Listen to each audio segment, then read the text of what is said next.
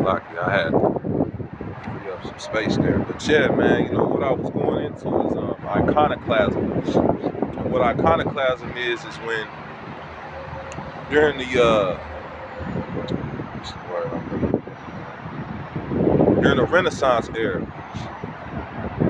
you know, you had so-called black people ruling over there in Spain and in Europe, in France, Germany, and all of those different areas for about a period of a little over 1,000 years. And this was before the Renaissance era, because before then, you know, you so-called white people were coming out of the caves. The Lord was bringing you out of that base state. Because, you know, before the so-called Renaissance era, you weren't in power, you weren't ruling. That's why you call it the Dark Ages. It was a dark time for you. You know, there's a period of time where Esau, Edom was, you know, they were living like cavemen during that time. Once the Roman Empire fell, hey, that's what Revelations, the 20th chapter, goes into. Matter of fact, we'll get that. You know, some of you guys out here that, you know, you want to get into the scriptures, and that's cool. But if you're going to get into the scriptures, break them down the right way, man. You know, you got guys out there still teaching that hell doctrine. Hey, the Heavenly Father is, you know, he can be harsh, but he ain't that harsh, man. You know, you're not going to catch hell here on earth, and then, you know, you die, and you go down under the ground, and you get tortured for, I don't know, 1,000 years. You know, that cunningly devised fable of hell is a false doctrine. If you're a so-called Negro, Latino, or Native American, you're in hell right now because you're not in rulership. You're under Esau, Edom's rulership, and you catching hell under this man's rulership. We're in hell right now, you know. And when we come into power, that's gonna be their hell, you know. Hell is a state, like, you know, a people in captivity they're in hell. Hell is like a condition, you know, or it can also represent the grave. But you know, when you die, your spirit goes upward, like the scriptures say. Ain't nobody going to hell, man. Everybody goes before the Heavenly Father's judgment seat to receive judgment for the things that you've done in your flesh. And when you were reincarnated, you come back here on the earth, you play out your judgment on this side. You know, like say you was a wicked ass slave owner. You know, you die, you beat the hell out of your slaves. You know, you perish, you go to the spirit world, and the Heavenly Father, you know, this is an Edomite's worst fear, man. Imagine, you know, waking up in heaven and looking at a so-called black man on the throne. Because that's what everybody sees when you perish. Whether you believe it or not, you know, that's what you see. So, you know, you get judged for the things that you've done in your flesh. Hey, and then you rest. And when you're reincarnated, you play out your judgment here on earth. You know, when King Solomon was talking about the place of judgment, he saw that it was under the sun, which is on this physical plane here, in this dimension. If you can receive that, you know, so this is where you play out your judgment, because hell is the concept of hell is that you live on earth, you do what you do, and then you die and you go to heaven or hell. Oh man, you play out your judgment here on earth. Everybody goes to the spirit world. But what was I getting at, man? Lord willing, I can remember, because I had a precept I was on pool. No, I was going into that hell topic. Lord willing, it'll come to me, man. Lord willing, it'll come to me.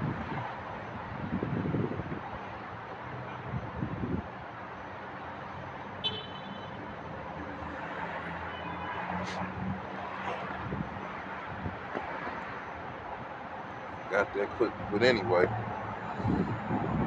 let's get into another prophecy.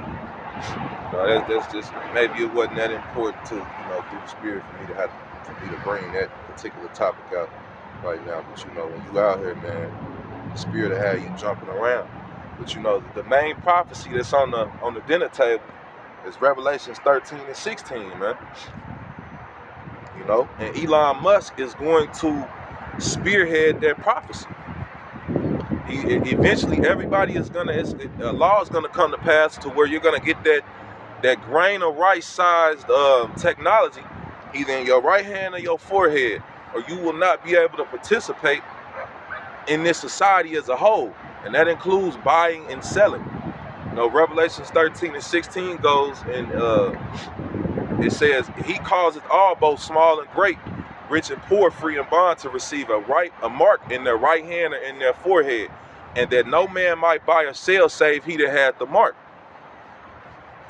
So that's talking about the MOTB, man. That very chip is the MOTB. Hey, and it's gonna become mandatory in the days ahead. So that's when we're gonna have to rely solely on our faith in Yahweh B'Shem Yahushua to endure unto the end. Because right now we have certain freedoms that we can take advantage of, man. Like going to the grocery store, hey, going shopping, going to the mall, getting something to eat, getting a pair of clothes, ordering things online. You pretty much can do what the hell you want right now. But it's gonna come a time where you're gonna be allowed to do things based on your social credit score. Pretty much, man, if you ain't a part of that top 1%, a lot of freedoms are getting ready to be removed from the American people, man. They're going to implement more draconian laws. These things will shortly come to pass. And you're gonna see, it's nothing for them to literally shut this place down again like they did about 4 years ago. You're gonna see them take advantage of it. They're gonna create a crisis, another crisis, and they're gonna take advantage of it. Hey, we got like 2 months until Trump is officially in office. When he gets in office, things are going to start moving quickly, man. Hey, Trump's gonna spearhead Jacob's trouble, as will Elon Musk spearhead the MOTB. Trump gonna do a full sweep on the Northern Kingdom that's here, and somehow that'll end up trickling down to Jake too. You Southern Kingdom tribes, because you got a lot of you got a lot of Levites that have been coming over here, a lot of so-called Haitians. You know what I'm saying? Hey, this place is pretty much stocked up for judgment, man. People are breaking, they tripping and falling over each other to get over here, literally to be judged. There are more foreigners here in America than there has been in any other time in history. And why is that? The Lord is getting ready to bring great judgment upon all these people that are here. The only ones who are going to make it out of this is the elect. And the only way out for the elect is up. That's why we're a part of that number. Because if we not, death and destruction is sure. So, man, hey, we got small, mundane problems, but we got to keep our eye on the spiritual issues that are at hand. They gonna come down on us, they gonna roll on us, man.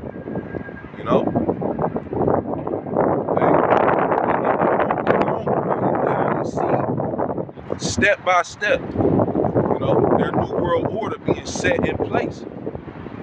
We're in those times, man.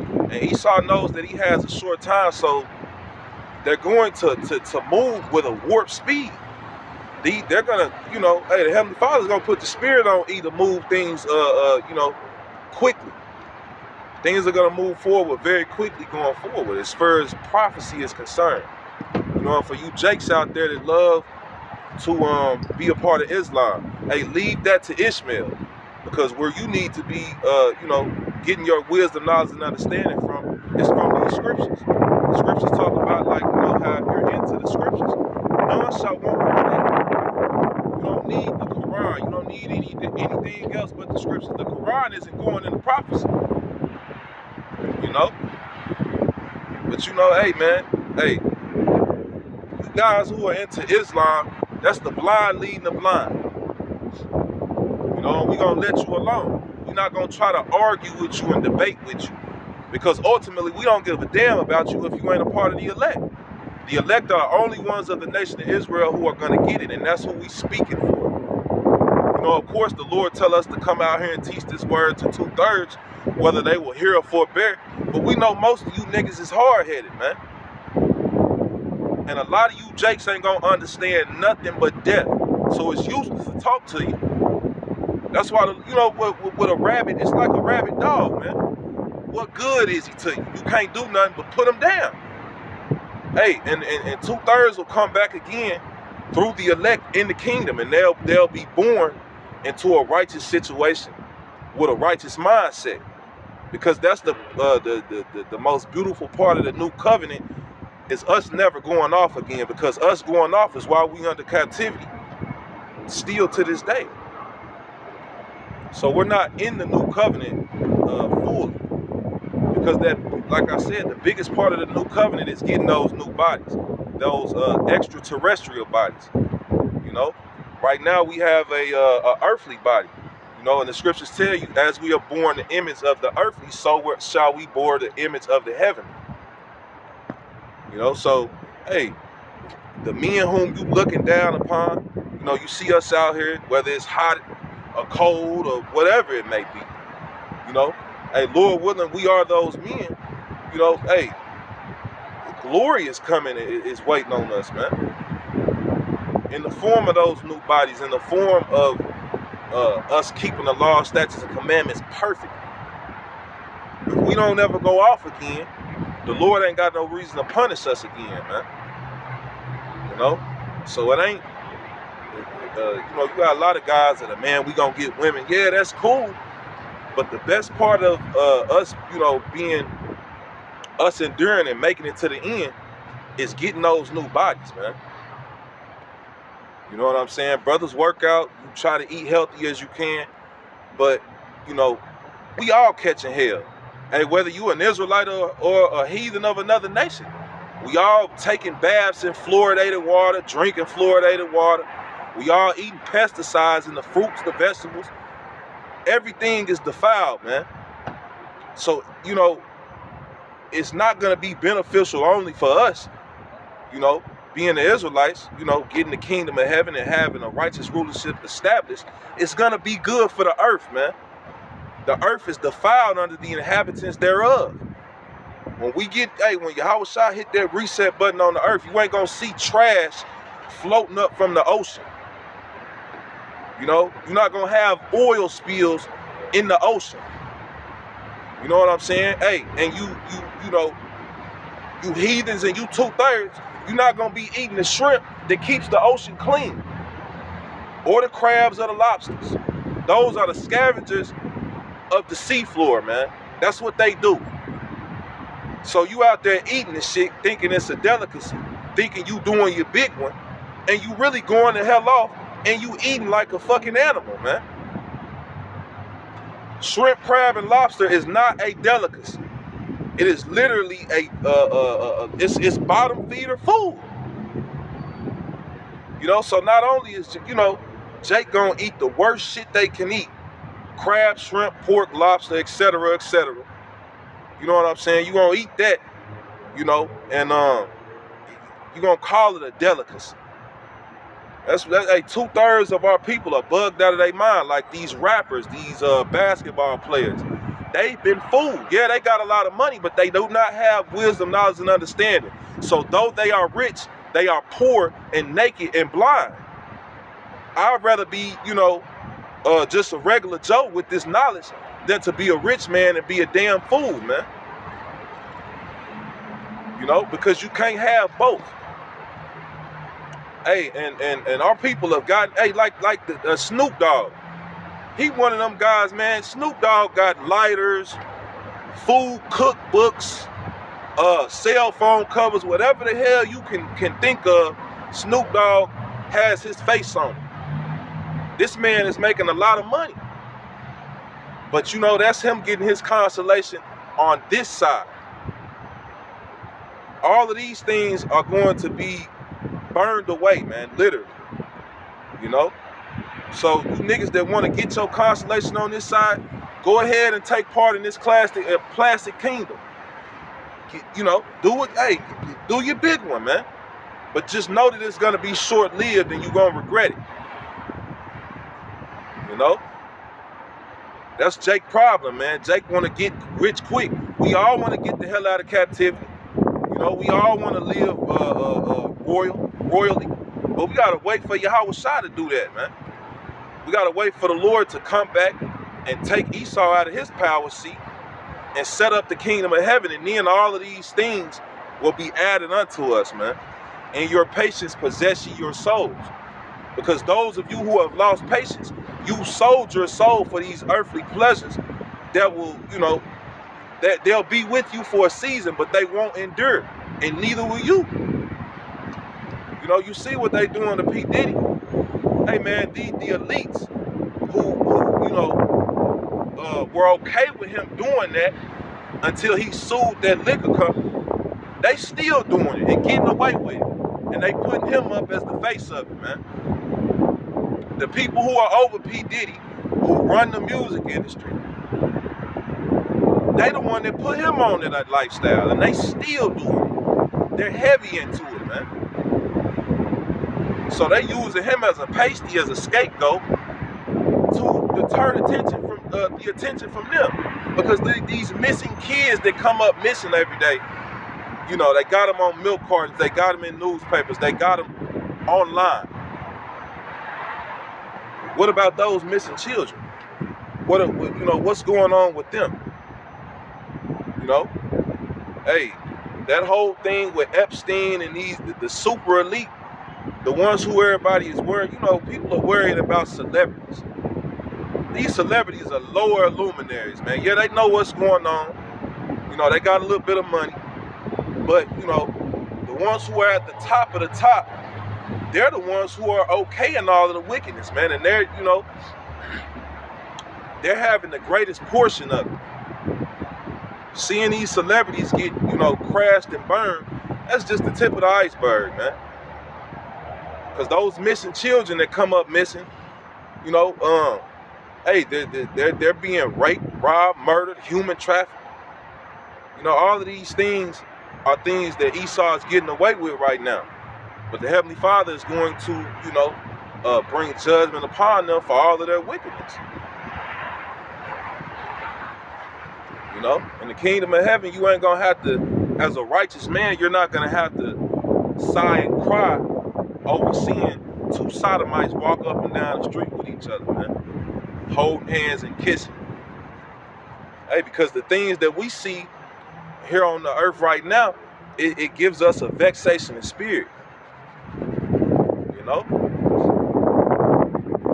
So, man, it's not easy being righteous in a world that is literally established on wickedness, man. And that's what you have here in Babylon the Great. You know, but the Lord is going to deliver, hey, Ezekiel 9:4, you know, the Lord is going to set a mark on the foreheads of the men that sigh and cry for all the abominations that be done in the midst thereof. Revelations 11 and 8 tells you that this place is spiritually Sodom and Egypt. So all of the degeneracy, debauchery, all of that, you know, all of that starts here, and it's spread upon, you know, across the four corners of the earth, man. You know, but this is the center of all of that.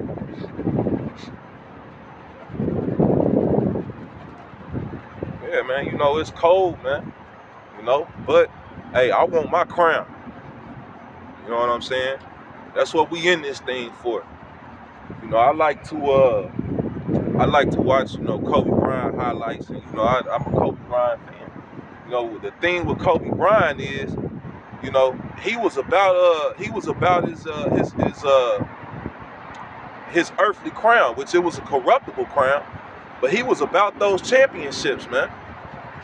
You know, hey, Kobe Bryant was about getting those wins, and that's how we gotta be, man. You know, hey, this is a race. You know what I'm saying, that we in, and we gotta finish this race, man. Finish our course. You know, for that incorruptible crown. You know, because you know you got guys out there, man. And some of these athletes, hey, they're incredibly talented, and most of them are jakes. I go as far as to say all of them are greats. You know, they're so-called Negroes, Latinos, and Native Americans. You know, that are in the NBA. You know, your top actors, your best cooks, your best college students. You know, that's Jake. That's us. You know, but yeah, man. We in that spirit of enduring.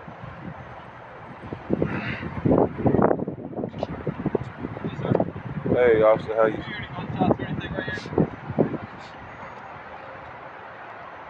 Gunshots right around this area?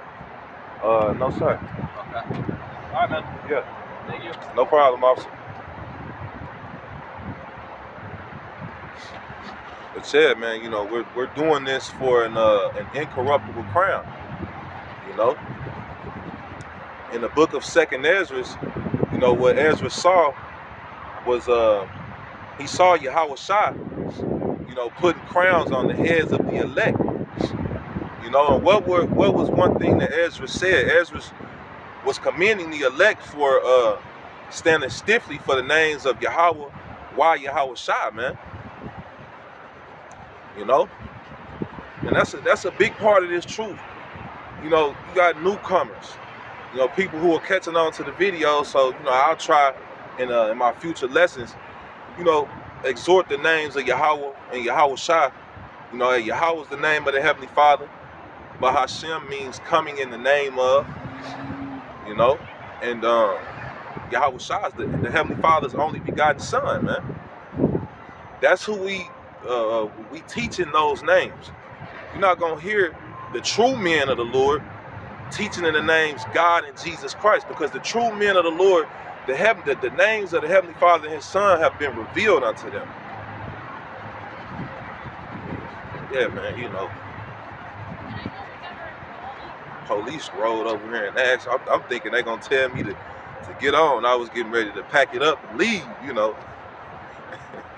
Jack don't want no trouble, man. Hey, what the scriptures tell you, man, agree with thine adversary, you know, hey, quickly, roughly paraphrasing that scripture. You know, brothers, you know, you get into some police contact, man, just, hey, see what they want, man, and comply quickly. You know, Yahweh Shem Yahushua got us, though, man. You know, we're not out here doing an evil work, man. You know, we're out here doing a good work. You know, teaching this word, man. So, you know, and they see that, man. But the elite still gonna roll on us anyway. You know what I'm saying? We not bringing no harm to nobody.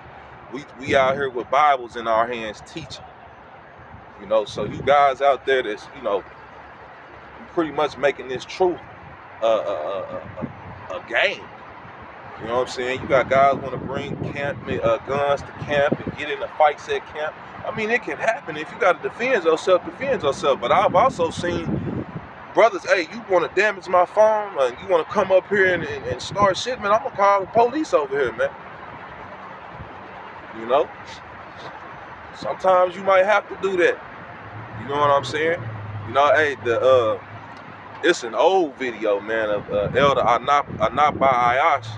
You know, the elder from GMS Indianapolis, man. He was down there with the Zaquan from North Carolina. This was some years ago. I don't even know if that video is still up, but hey, the Zaquan, man, hey, You know, the elder brother, he got down on this Edomite, man, that was giving him shit. You know, Edomite put his hands on the elder, and the elder, you know, laid some strokes on him, man. And in the name of Yahweh B'Shem Yahushua, I remember him saying, you know, kicking that Edomite's ass, man, and saying, you know, hey, in the name of Yahweh B'Shem Yahushua, hey, that's how you supposed to come as a man of the Lord, man. Hey, because when we get those spiritual powers, we ain't gonna be just, yeah, you know, I'm the big guy.